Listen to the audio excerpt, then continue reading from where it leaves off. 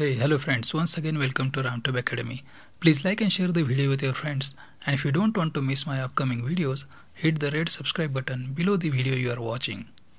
Also visit the home page for more videos. In this tutorial we are going to discuss about the synthesis of acetylcholine, then its metabolism, and finally the explanation of synthesis, storage, release and metabolism of acetylcholine with the help of animation.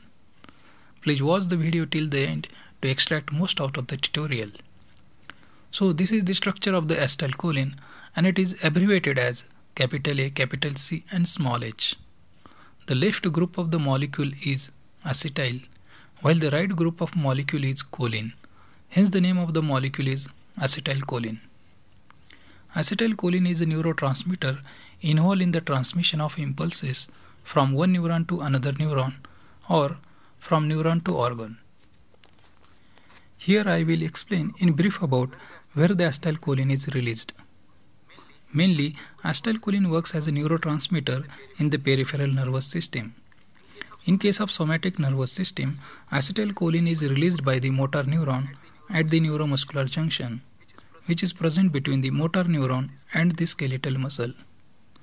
Then, in case of autonomic nervous system, it does not matter whether it is parasympathetic nervous system or the sympathetic nervous system. The neurotransmitter released by the preganglionic nerve is always acetylcholine, but it is different for postganglionic fiber. In parasympathetic nervous system, acetylcholine is released by the postganglionic fiber, whereas noradrenaline is released in case of the sympathetic nervous system.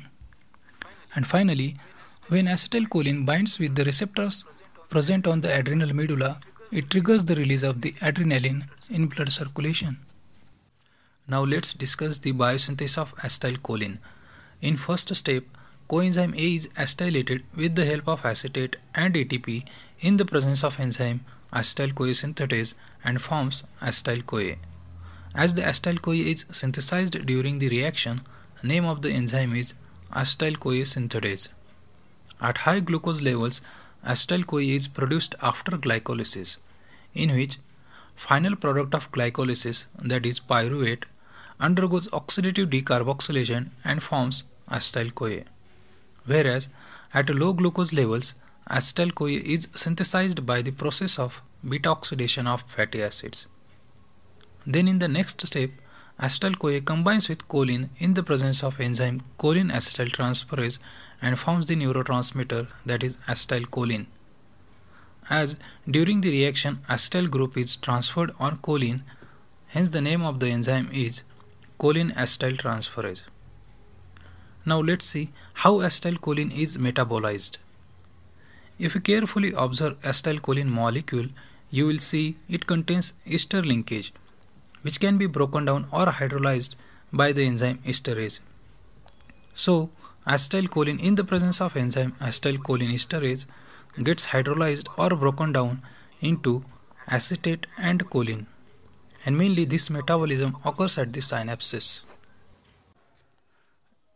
Now we are going to discuss about how acetylcholine is synthesized, stored, released and metabolized at the ganglion site.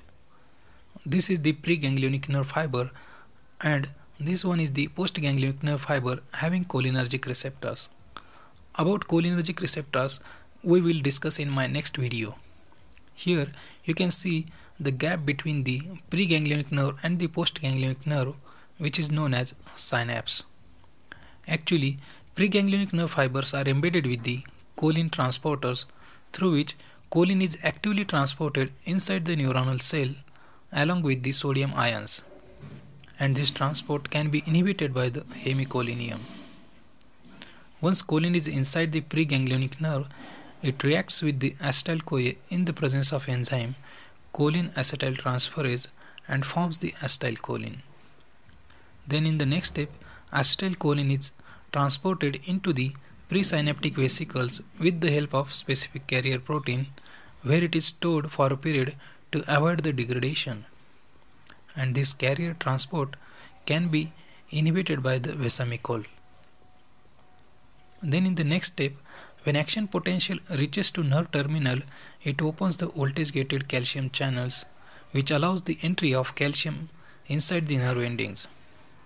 When sufficient concentration of calcium is reached, it fuses with the presynaptic vesicles and causes the diffusion. And with the process of exocytosis, acetylcholine is released into the synapses. This neurotransmitter release can be inhibited by the botulinous toxin. Once acetylcholine is released into the synapse, either it can bind with the receptors present on the postganglionic nerve or the organs and show its effect, or it gets metabolized by the enzyme acetylcholinesterase and forms choline and acetate. This newly formed choline again taken back into the preganglionic nerve through the choline transporters, where it is used to synthesize another molecule of acetylcholine. Okay friends, this is the end of the tutorial. Thanks for watching the video. I hope you like the video. If you like, then like and share the video with your friends and comment below. And if you don't want to miss the upcoming videos, then hit the subscribe button. Thank you. Goodbye.